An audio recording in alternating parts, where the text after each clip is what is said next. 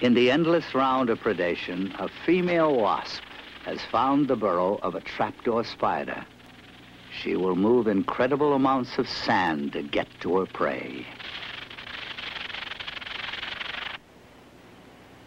As its first defense, the spider has dug its burrow on the slope of a dune face, so as fast as the wasp digs, the sand slides back into the hole. Often the wasp, which may have been searching for days, simply gives up. But this time, the spider is uncovered. It has powerful jaws, the wasp a sting.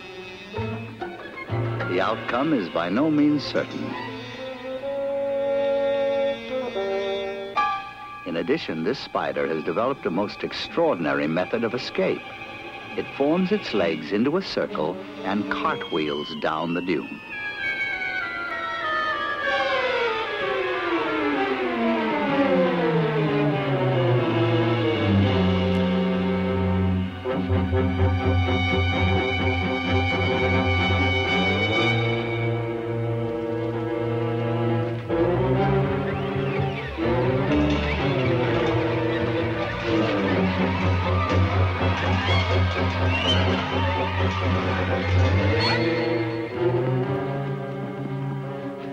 The wasp does not attempt to kill the spider, but to paralyze it with a sting, so that its body can provide food for her young.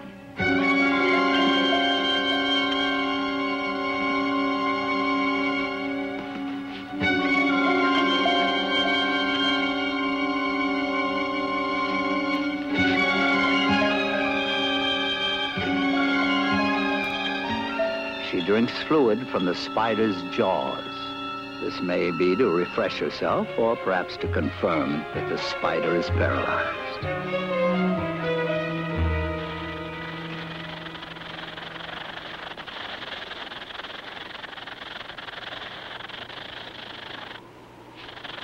Now she buries her prey temporarily to protect it from the sun and from other predators.